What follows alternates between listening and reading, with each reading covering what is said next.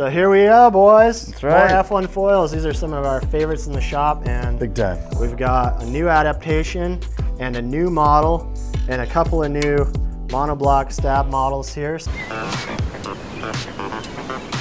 F1, in their infinite wisdom, is adding more options for us out there, which is exciting, and further refining some of their existing models. So it's exciting stuff, and if you're in the F1 ecosystem, you got a lot of good options out there, and maybe a little bit confusing. So we'll cut through some of that in the future with some reviews. But for now, Jeff, what do we got there with the 7Cs? We got one of my favorites, the 7Cs. The 7 used to be a 7 ratio, but this one is an 8 ratio now. So they stretched it out. A little bit more glide and speed. The 7Cs, though, I believe is going to still have that lift that it's known for. Yes, sir. And get up and ride, and I'm pretty excited about this 1100 because I was on the 1200 last year for light wind, and I think this 1100 might be maybe a go-to for a lot of conditions for me to ride. So a little sleeker, profile. There's a little less friction on this one. It's a little bit more speed and glide, but still has good lift. Yeah, some of that top speed action. So yeah, if you get a little gust, you can still put the gas down. This is kind of what I'm really excited about. So it'll be interesting to see how this performs compared to the 7Cs, which was already a wonderful wing. Right. I mean, a really good seller for us, real stable, really smooth at speed, decent at pumping. You know, I think if you're confused about what to buy and you're, maybe an intermediate rider or, just wanting to step it up, the 7Cs, you can't go wrong. And now it's the 8 ratio, so a little more glide and speed. Yeah, can't go wrong there. It's definitely one of the foils you grab if you have to have a one foil quiver. Yeah. It does everything pretty darn well. Yeah, for sure. So yeah, I'm pumped about it. Cool. Also this year, they've got the Eagle X. So similar to their Eagle before, nice downwind, glidey, just really efficient foil. Stepped up the aspect ratio for the Eagle X. Kept the little winglets on it for a little extra traction there so it doesn't get too skady on you. But should be a super fun downwind front wing. That's a glide machine. That's what I was gonna say. Yeah, or I think even in the smallest sizes could be enticing for winging if you want something that's real speedy and glidey, but don't want as much span as the bigger sizes. So those 700-800 sizes could be pretty interesting and definitely have more lift than you'd expect for a foil of that size. With that aspect ratio. So. It's definitely true of the F1 that I like. Even when you go to the smaller sizes, you still get pretty good lift. Yeah, it's amazing with the efficiency they have, how easy it is to get them on foil. Yeah. So I think, some people maybe, I wrap my brain around, I really like the Eagle, and now the Eagle X, I think they're kind of a little more speed, glide.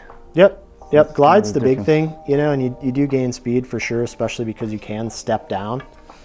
For instance, if I'm riding in 950 skate, if I go down to the Eagle, I can now ride a 795 or 790, excuse me, from the Eagle series, and you could, sorry, said that wrong. 950, 890, or if you're on the 850, you could jump down to the 790, and I would expect you can do the same with the Eagle X.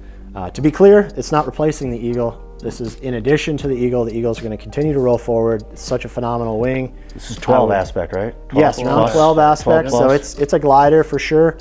Really going to be most exciting for downwind riding for anyone that really just wants to glide on non-braking waves. Nice rollers, fast you're looking waves, just to keep moving, waves. Build momentum, and connect sets, rather than rip turns on the face and braking waves. That's more of a skate thing, or a small Eagle thing, or a 7Cs thing. Maybe the 7Cs. Eagle X really, until you get into the smallest sizes, isn't going to be a wave ripper. It's more of a glide machine for sure. So if that's your flavor, you really want that broad speed range and that glide. It could also be really helpful in areas with inconsistent wind. You can build up that speed and glide through the lull without having to worry about stalling out too fast. That could definitely be an Eagle X kind of a situation. So excited to ride these more, see where they fit in, and maybe blow some of those expectations out of the water. I don't know. Find out. Well, they're already my favorite, one of my favorites. So they made it that much better. Who would have thought? I don't know, man. Pretty excited. Can't Pretty wait. awesome. Can't wait to get on about that one. Kind of a skatey 7Cs almost. But so lastly, we've got our new monobloc stabs. If you're familiar with the F1 system, you know last year they moved to a one-piece fuselage and stabilizer system. That just makes this taper so clean and smooth. That connection and energy transfer between what the stab does and the fuse transferring into the rest of the foil mast is that much tighter and stiffer and more responsive. So everything just happens a little faster and a bit more predictably. And arguably last year in the monoblocks, they lost some of their adaptability in the system where you can't choose a separate fuse and stab and shim them, whatnot. So you got some people that were sticking with a two-piece system, but they're expanding the monoblocks this year so that you can gain, you know, those advantages, but still have a choice here with the 145 downwind in the monobloc, and this is with the small fuselage.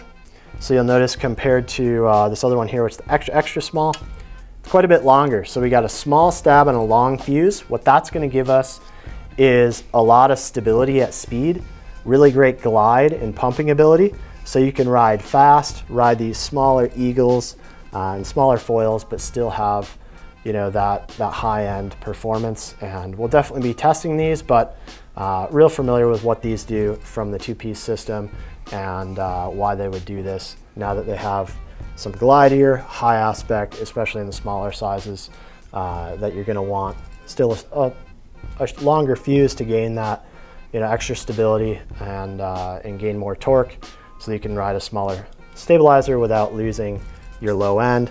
Obviously, on something like, you know, a 12 aspect ratio with a huge wingspan, you're really not too concerned with ripping, you know, turns, 24-inch radius turns, especially at those speeds. So maybe having more stability and more foil to push off of makes it less twitchy, more predictable, and just allows you to ride in that more power carve style, or just, you know, support that glide more if you're just gliding for miles. So that's what we got here. Then we got the 170 downwind with the extra small here. So this is a good comparison. It's a little bigger than the 140, but has a shorter fuse. So now you're going to use this on something like the 7Cs, where you're going to want a little bigger stabilizer for slower speeds, a bit more stability. Maybe you're not, you know, ripping turns. You want a little bit more predictability in that and more something to push off of and pump off of.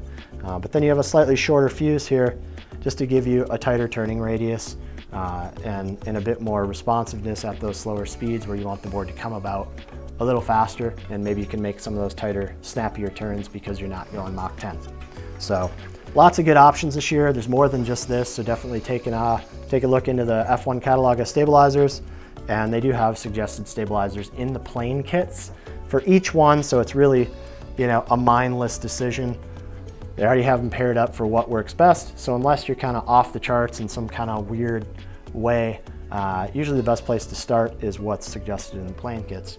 And but as always, we're going to get on and ride this stuff, and then we can help you out. Totally. Trying to help you make decisions on your choices, because, you know, it is good to have more options, but then it can kind of muddy the waters too for some people to know what to ride and what's best. So we'll get out, we'll ride it, and then give us a call. We'll help you out, and you know what your riding style is, what you like. So gonna hook it up to my video game, play some Minecraft. There you go.